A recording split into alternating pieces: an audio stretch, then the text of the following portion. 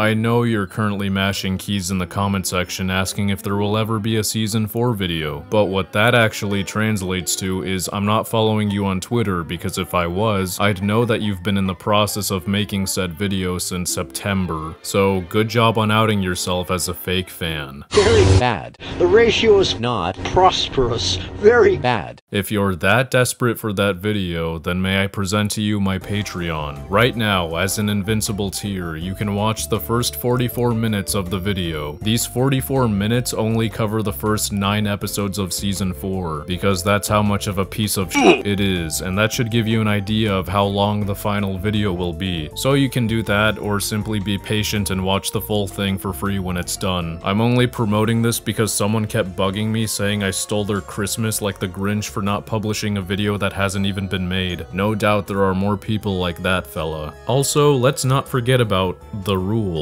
Madvocate postpones the release of his video by a week anytime someone asks him about the Flash. Yeah, don't forget it, or you're never gonna get that video. Currently sitting at a 3-year wait time. Before proceeding, a word from our sponsor. At Olive Garden, sauce is the soul. It turns lasagna into a classico. It's what takes you on a tour of Italy and chicken and shrimp carbonara to the next level. Our amazing sauces made from scratch every day. And they all pair perfectly with our never-ending first course. That's always on us. Olive Garden, we're all family here.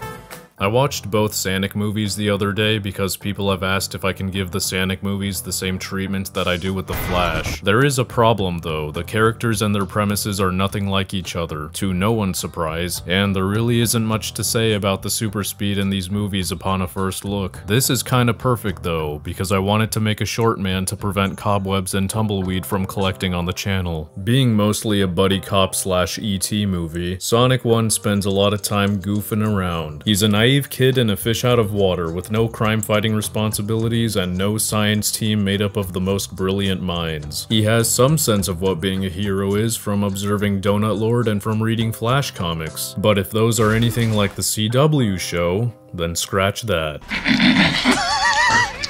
Speed-wise, he's similar to CW Flash, but given his physique and stature, he clearly wouldn't be able to relocate people, nor does the movie establish that he can. He can kind of push people across a small distance, but needs to gain height to be able to, so thankfully an OP move that breaks nearly the entirety of the Flash can be disregarded with Sonic. His biggest desire is to have friends, and his endgame is to portal to another planet once he accidentally puts himself on the government's radar. Because of this premise and the fact that it all takes place in less than 2 hours, it's easier to accept Sonic's mistakes made along the way. Nor will these mistakes ever be as infuriating as Barry's, an adult man who's already mastered neutralizing criminals and figured out Flash time by episode 2. Sonic also has something of a Flash time himself, which I personally prefer they hadn't introduced, but alas. My only gripe with Sonic 1 in terms of using his powers is how contrived the setup for the whole adventure is. He thinks he has to go somewhere else to toss a ring when he hears drones above his cave, when he knows this will just take a second and the ring won't stay open that long. He doesn't even leave in a hurry, he wastes time by saying bye to his cave and walks away, when this time could have been spent teleporting himself out. And despite having avoided getting caught by someone hostile multiple times in the past, Sonic just freezes like a deer in the headlights when Donut Prince kicks in the garage door with an attitude. At least none of this ruins him as a hero, which is the worst thing you can do if your intention is to portray your protagonist as a great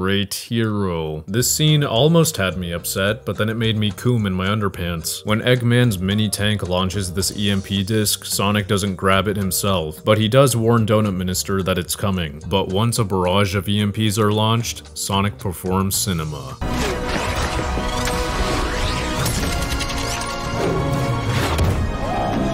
Unfortunately, right after, Donut Chief decides to handle this tiddlywink of a robot himself and makes Sonic drive, even though it's a much less menacing robot compared to the much bigger one Sonic fucked up with ease. So that idiocy is on Donut Master. The rest of the movie is pretty cool. Even though Eggman may be a normal human, he was able to use his 5 degrees and a quill to grant the ship and the pilot super speed. We can infer this because during this time in a bottle sequence, his ship starts moving normally once the quill sends a shockwave through it. And Eggman Eggman is shown controlling its movements, which is how he's able to catch up to Sonic and make turns on a dime. And the climax of the final fight is fucking awesome.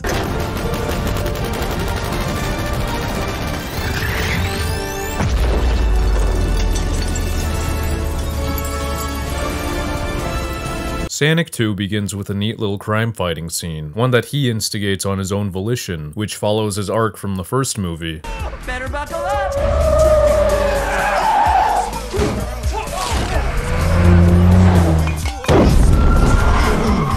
Why didn't you just let the police handle this? Because that's not what heroes do! You are terrible at this!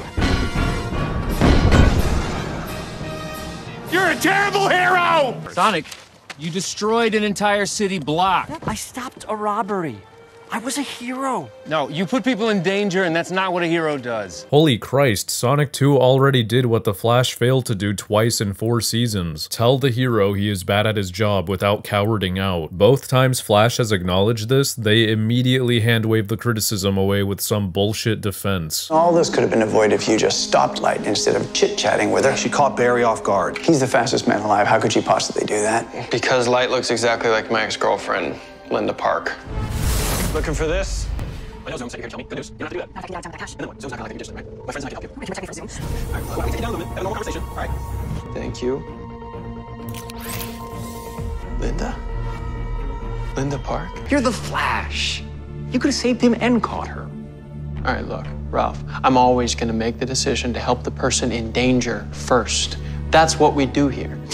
No real complaints with this scene. We have a new foe with super speed who may not be as fast as Sonic, but he makes up for it with sheer strength. There's this moment where Sonic chooses not to run out of here at full speed, but I imagine it's because he doesn't want to leave Tails behind. And even though Tails is smaller than him, relocating hasn't been established. And if I'm going to give the Snyder Cut a pass on this, then Sonic 2 gets one as well. Tails technically does have super speed when using her butt copter, but it appears... oh, what's that? Wait, Tails is a boy? Tails technically does have super speed when using his butt copter, but it appears he's gotta give it a second to power up. The big issue with this chase is Sonic having quite the case of Far From Home plot armor, but that ain't got to do with his speed. The temple fight is really cool. Man, that CGI is such a step up from the first film. I actually read that because of the last minute Sonic redesign in Sonic 1, the visual effects studio that Paramount outsources to for these movies severely increased their rates, but Paramount was more than willing to chip in the money necessary to make it look amazing. Look up Sonic inflation for more info. The temple fight goes well until Knuckles stops to watch. Wait! That wasn't the deal! But I trusted you. You were my friend. I'm sorry, that just hit me funny. Let this be my final lesson to you. You dim-witted celestial skin tag. Friends are open, honest, and vulnerable with each other, which means x squared times the hypotenuse of y squared divided by the absolute value of friendship equals Dookie! Oh no. Yeah, I only said Knuckles. Gonna go good faith here and say Sonic's rather winded and not as fast after running across an ocean through this big-ass maze. Throughout this fight, repeatedly spin-dashing into Knuckles and getting pounded by Knuckles. We even see him grabbing his arm, indicating injury. But 30 seconds of Eggman spitting in Knuckles' face really feels like a long time for Knuckles to not even try to punch his teeth in. Ultimately, given how far away Knuckles is and how he's only as fast as a speeding car, it probably wouldn't have mattered in the end, as Eggman could have seen him coming and simply reached for the emerald. I would have simply tweaked the scene a smidge to either have Eggman monologue after grabbing the emerald, or to portray more urgency in Knuckles. I like how simple the final battle feels in the sense that the plan plays out quickly and doesn't take longer than it needs to. Sonic runs for a while through the forest to lure Eggman, and they show him actually getting tired, supporting the idea that he was nearly tapped out in this scene, and consequently leading up to him getting too damaged to do anything. But he soon turns into our Lord and Savior, Jeebus Christ, to save his family, to infinity and be it. Oh my god, what are you doing, Sonic? What's the point of pushing the foot up only to allow it to fall back down? This thing is like the size of a soccer field, and the Wazowskis are still underneath it. They're dead, my small mannequin. We just have to assume they got up and ran fast enough before the foot came down. But Sonic could really be a little more aware of his surround- No, Sonic,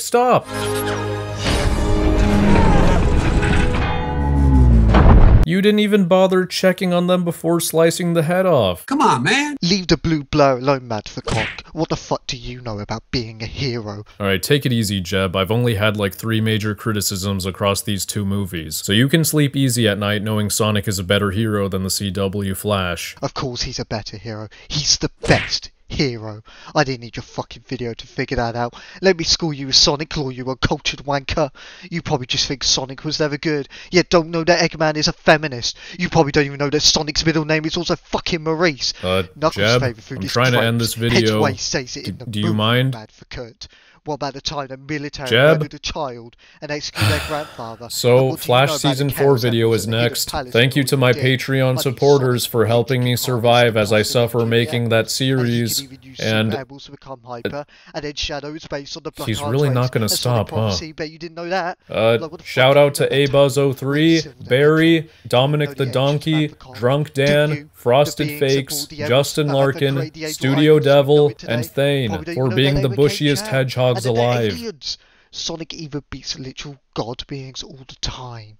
Dark Gaia, center of Earth,